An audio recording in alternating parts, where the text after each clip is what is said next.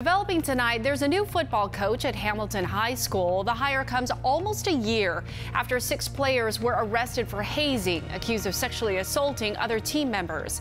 Hamilton's former coach was removed during the investigation, but now we're learning that his replacement has dealt with hazing in the past too.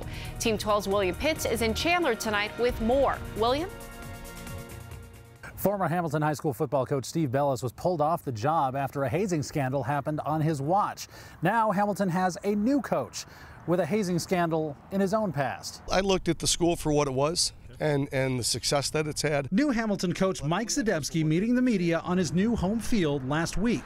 But over the weekend, it came out that Zdebski's team in Michigan had its own hazing scandal in 2011.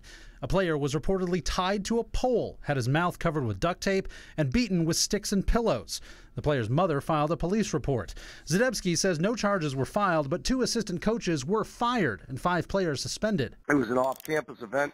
It was at a parent's house, and it was basically a pre-game dinner. Speaking from Michigan today, Zdebski says what happened in Michigan is not the same as what happened at Hamilton last year. Ours was an isolated event that was dealt with by our board-level administration, and at no time was I ever present for any of it. And the chief of police, Sergeant Hamlin, basically classified it. He did classify it as a horseplay. The Chandler School District says it knew about the incident in Michigan, was satisfied with how it was resolved, and moved forward with the hire. Meanwhile, the Hamilton case is still unfolding. Police have recommended charges against 3 school administrators, including former coach Steve Bellis. But the Maricopa County Attorney's Office has not moved forward. State versus Nathaniel William Thomas. Nathaniel Thomas, the former player charged as an adult with sexual assault, is on his 3rd lawyer.